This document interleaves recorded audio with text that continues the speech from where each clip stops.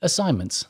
The tab for submitting assignments will be available 2 weeks from the due date and available a week after the due date. Just note that you'll lose 3% off your final mark per day for every day you submit your assignment late. That means if you submit your assignment 4 days after the due date, you'll lose 12% of your assignment.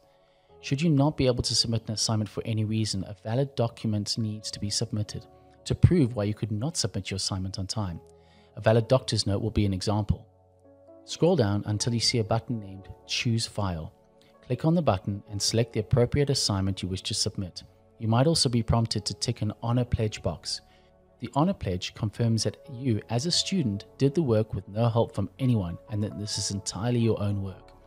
Once you have submitted your assignment, your Turnitin report will start to generate. Turnitin is Cornerstone's plagiarism checker. Turnitin will not only work against you, but it'll also work with you to indicate where you might have committed plagiarism.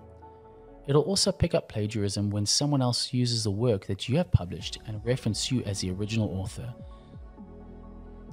Your Turnitin report will start to generate when you submit your assignment. It may become visible within 3 to 12 hours.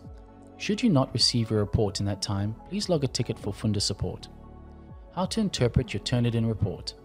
Your report should show areas where similarities have been found. This report will also indicate from which source a plagiarism is. This will enable you to better understand how plagiarism works and how to avoid it in future.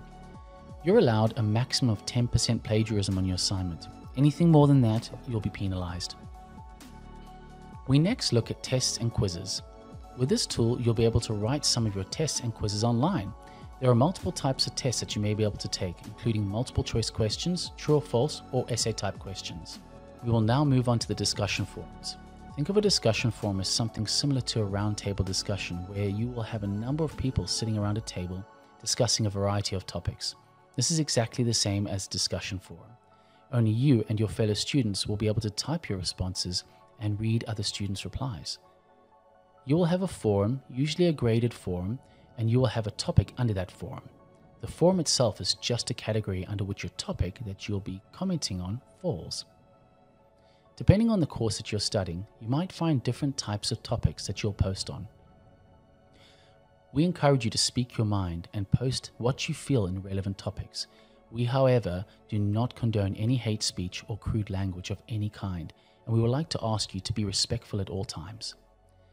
We now move on to the chat room tool. This tool enables you to have an informal chat with fellow students or your lecturer. Think of this as the same way you would walking around campus, where you would have a chat with a student or lecturer for a few minutes in the day. You'll be able to chat about anything here, anything from Cornerstone related news or general chat.